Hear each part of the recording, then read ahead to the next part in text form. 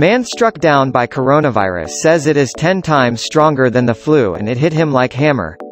Clay Bentley spent 12 days in hospital with crippling symptoms which made it impossible for him to move or catch his breath at times. At one stage, doctors told the 59-year-old, from the U.S. city of Rome, Georgia, they likely couldn't do anything else for him to make him better or ease his pain. However, Mr. Bentley's condition improved and he is now quarantined in his bedroom at his home to prevent the spread of potentially deadly COVID-19.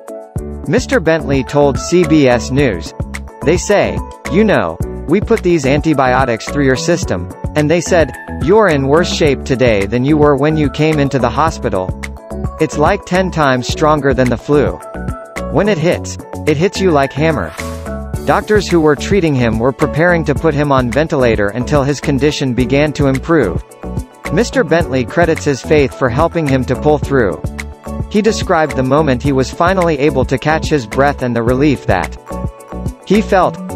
He added, "Couldn't breathe at all. And then all of a sudden, felt the Lord. His presence was there. And felt him blow air in my lungs." Coronavirus patients have described the agonizing symptoms as crippling, with one woman even saying it felt like the devil was inside me. The symptoms include high fever, dry cough and shortness of breath.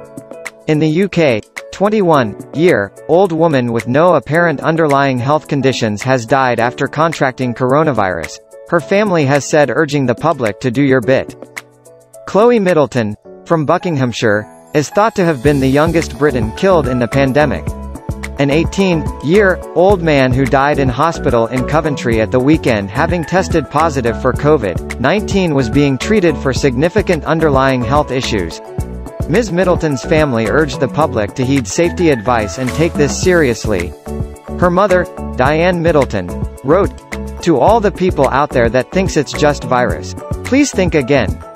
Speaking from personal experience, this so-called virus has taken the life of my 21-year-old daughter." In an appeal to take preventative action, Ms. Middleton's aunt Emily Mistry described how her niece had no underlying health issues. Ms. Mistry wrote, "My loved ones are going through the most unimaginable pain. We are shattered beyond belief. The reality of this virus is only just unfolding before our very eyes. Please adhere to government guidelines. Do your bit. Protect yourselves and protect others. The virus isn't spreading, people are spreading the virus. Life as we know it has changed dramatically, but unless we all act now to protect ourselves and others, the longer this turmoil and anguish will go on,